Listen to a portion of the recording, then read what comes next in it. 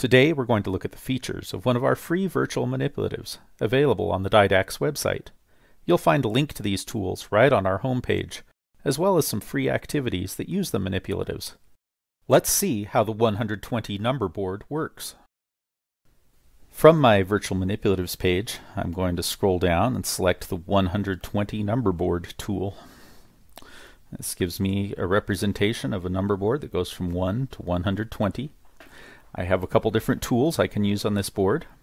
I have the circle tool, which lets me put circles around various numbers. So if I wanted to circle a couple numbers, look at what happens when I start at 8 and add 9. I can do that.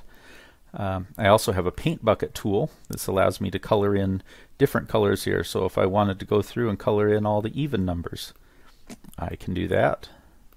Or the odd numbers, or some other pattern that we would want to use. I can use that tool to help me color in different things here. And I do have my choice of different colors. If I use the white tool, you'll see it makes the numbers go away. And make it kind of interesting to have students guess what goes in those places.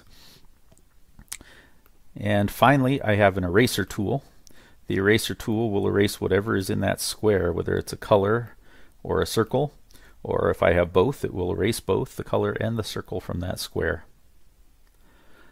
And last, I have my reset button.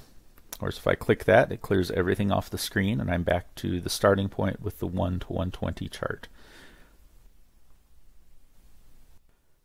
Thanks for watching, and remember that you can access all our free virtual manipulatives on our website, www.didax.com.